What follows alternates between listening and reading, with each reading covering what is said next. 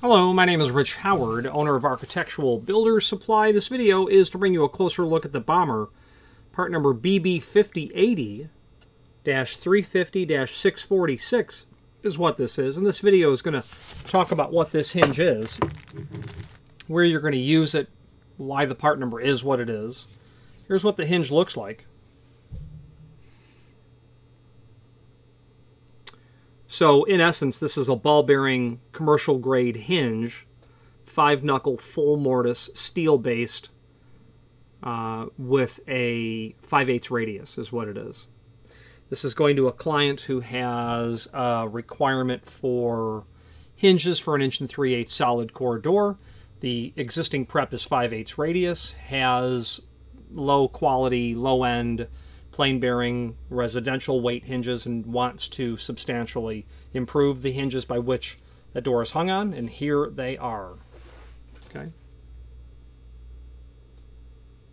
that's what it looks like. Let's take some basic dimensional properties. This hinge leaf ought to be 123 thousandths thick when it's 3.5 inch and a commercial weight. Let's test that. 126 thousandths. So yeah, 126 thousandths ought to be 123, or maybe it is 126. Yeah, it's supposed to be 123. Doesn't matter. That 3 thousandths. 3.5 inch tall, 3.5 inch wide. Okay. Where are you going to use this hinge? Why would this client order this? Let's take a closer look at that. If you are enjoying this video, please click thumbs up or like, and also please consider subscribing to our channel. Let's move on to the rest of the video. Why doesn't client require such a hinge? Well, this client in particular, and it's a common application. First of all, 5/8 radius is the thing that really defines this. This client has a wood door and a wood frame, and has existing 5/8 radius corners on the prep in the door and the prep in the frame. How did that get there? Well, 5/8 is the radius. Okay, that would make the diameter 1.25 inches. Why is that important? Well, they use an 1.25 inch diameter router bit when they are routing the hinge preps in the doors and frames. And they as a pre-hung shop, a wood door shop, a manufacturer, they'll use 1.25 inch diameter rather than a 1/2 inch diameter because it's larger, meaning as you pass, you do one tool path, you're removing more material at one time. More efficient, quicker, and that's why you'll get a 5/8 radius on the preparation. Can clients square out those corners? Sure they can. Do clients want to do that? No. I don't want to use a hammer and a chisel, and I just want what I have. Great, Bommer will accommodate. This hinge would come with normally a square corner. Doesn't have to. It can come with a 1/4 inch radius. That's where you get a 1/2 inch diameter router bit, and then of course the 5/8 radius. This is a commercial grade hinge because the client wanted something more substantial. This is a in the home, what's the most used doors? Is it the front door, the mudroom door, the side door, the bedroom doors, the bathroom doors, the linen closet, the door that's just in the basement behind that wall is where the hot water tank is, rarely used. But those basement doors, those mudroom doors, those exterior doors, they're getting used all the time. And the client wants to be able to route his hinge prep deeper because he knows that in 5, 10, 20 years, there will be substantial wear pattern on those plain-bearing residential weight hinges. In terms of the weight, there are 3. Residential weight, standard weight, heavy weight. Residential weight is about 90 thousandths, 93 thousandths. Commercial weight is about 134 thousandths. Depends on the size. This is 123 because it's a 3.5. A 4x4 would be 130 thousandths. A 4.5 would be 134. 5x5 would be about 140 thousandths. Then you have heavyweight. You're only going to see heavyweight hinges in 4.5 inch and above. 180 thousandths, 190 thousandths, and so on. This client wanted an upgraded hinge, and there you go. The location of the screw holes matches what the client already has, so there's no trouble at all in that regard. But he will have to mortise everything deeper, but he won't have to square any corners out. Okay. Dissecting the part number, BB stands for ball bearing. 5,000 means it's made of steel. It does mean that. it means it's full mortise. You can see from the swag on the hinge leaves here that when the leaves are brought parallel, they're meant to be mortised flush to the edge of the door and frame. It means it's 5-knuckle, and on a standard weight 5-knuckle hinge you'll have 2 bearing packets, whereas on a heavyweight ball bearing hinge you'll have 4 bearing packets. And other than that, it just means it's a standard hinge. You add the 8 in the part number, that tells us 5/8 radius. Then we go to the size, 350, 350. The height is the first dimension. It's 3.5 by 3.5. It's important to know that the height is the first dimension because not all hinges are square. You could have a 4 by 3.5. You could have a 3.5 by 3. You could have a 5 by 12. You could have an 8 by 6. It's important to know, yeah, the height is what we're talking about first. Why is the height the first dimension? I really don't know, but I liken it to the analogy of, I'll say, drive from this point to that point. Here's your destination. You need to know what direction am I headed in and know what rate of speed. Which one do you want to know first? The rate of speed or the direction? You want to know the direction first. Tell me to go north and then at, whatever speed. Same thing with the hinge. The height is the hinge. The height is the dimension from the hinge that you would prefer to hear first. It's a 4.5-inch wide hinge. Okay, that doesn't help me narrow it down. If you tell me that it's a 6-inch tall hinge, oh, that starts helping me narrow it down. I start to think in my head what it is. Anyway, so that's why the height is the first dimension in my estimation. 646, that means 2 things. It means it's made of steel and that it is in a satin nickel finish. That's what satin nickel looks like from Bommer. Okay, let's switch to the screen view now and let's take a closer look at some supporting information. Here's the hinge that we are looking at. Let's start off by taking a look at some images that we have. There's the box. There's the hinge, showing the swag on the hinge leaves there. This is the feature that makes this a full mortise hinge. If you change that hinge bend, it's going to change the hinge altogether. The backside, the logo, and a little close-up view of what the hinge looks like. They do a good job cleaning up that crotch area between the barrel and the hinge leaf, making that compatible in there. The fasteners that are included. My part number includes the letters AWS. That tells the factory that we want all wood screws. There would be no need on this order to include any machine screws. This is not a light gauge hollow metal frame in an interior condo application where we have steel frames. We just needed wood screws. So we put that information in the part number to the manufacturer so as to be very clear as to what we wanted. We didn't want half wood screws and half wood machine screws. All wood screws. Be sure to indicate what you'd like at the time of order. Now, a couple of links down below. First of all is a cut sheet. This cut sheet is going to show us the BB5080 hinge, which is the base hinge of what we have.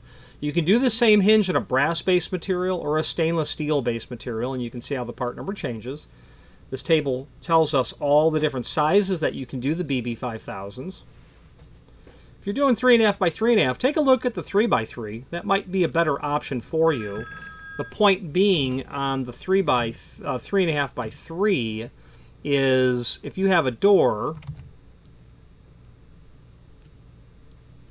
and you currently have 3.5 by 3.5 inch hinges. Here's your barrel. Okay. If you have no reason for that barrel to stick out so proud, go with a 3-inch wide hinge. It'll bring that dimension in, less projecting hardware, brings the vertical axis of center of pivoting over the center of the door thickness better, making the hinge more efficient at what it does. It's not much, but if you have no need for it to be 3.5, go with a 3-inch hinge. That will usually always work. Very common is a 4.5 by 4, especially in aluminum storefront.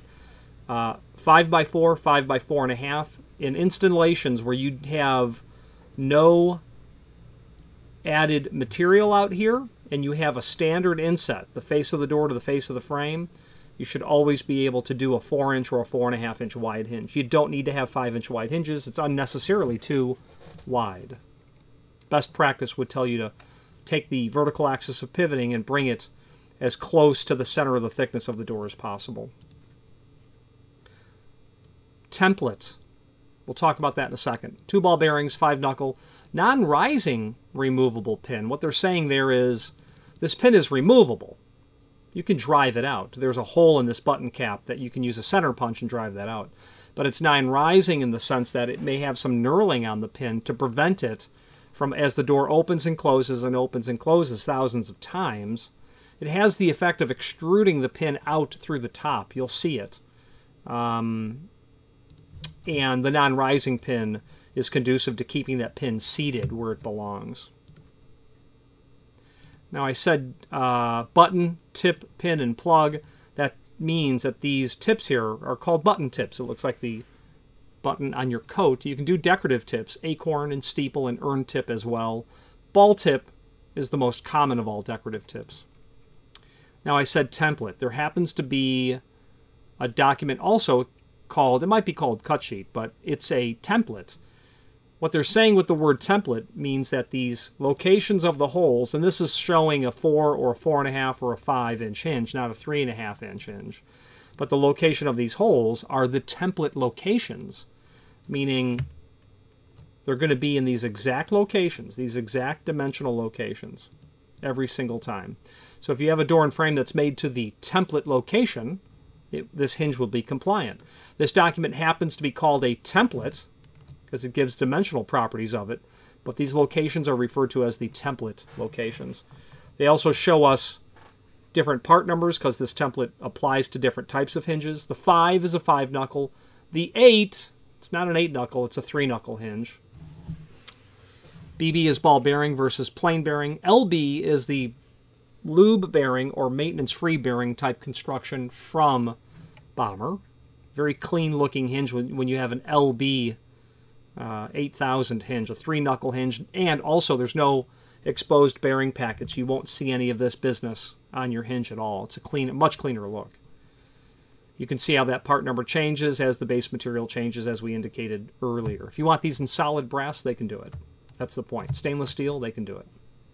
Now, there's also a link below this video here to the manufacturer's page. When you click on that, the manufacturer's page will load, where you can pull up not only all of the Bommer products that we sell by means of this horizontal navigation as seen here, but also a link to the manufacturer's website, as well as a link to the full product catalog. Now, in the full product catalog is actually page 2 of our, might be the first page of our cut sheet. And this shows us how that part number is dissected.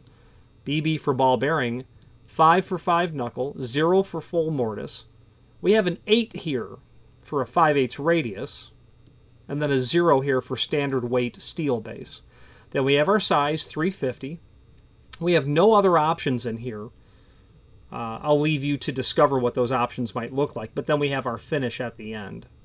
And these are just examples. There are 6 listed there.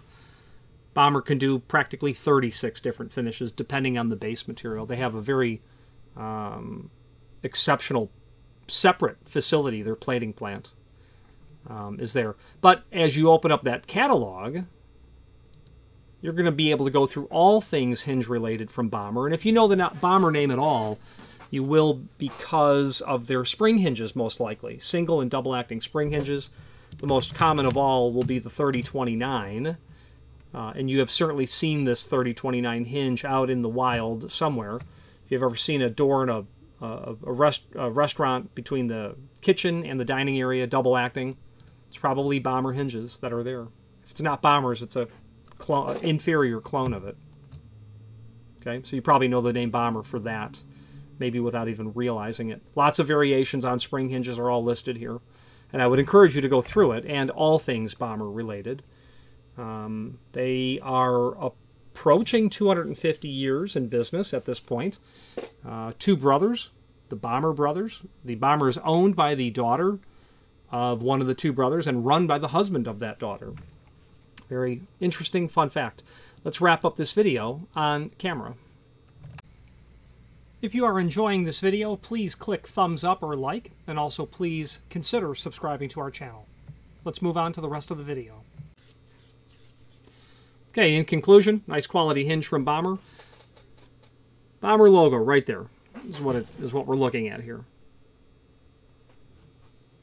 They put that on almost all their product, as do manufacturers. But what is different about this logo compared to others is that it says Made in USA right above it, a fact that Bommer is quite proud of, as am I to represent them. I visited Bommer's plant. I was fortunate enough to be practically invited there, and I thank them very, very much. They have an exceptional setup in all of their departments, their engineering, their customer service, their shipping, pound for pound, you know, the best fighter in the game, so to speak. So I'm quite partial to Bommer. If you have any questions on the BB5080-350-646 or any other Bommer product, please feel free to reach out to us. And thank you. Again, thank you for watching, and if you've enjoyed this video, please click thumbs up. Please subscribe and maybe even send the video to someone that you know. Thank you.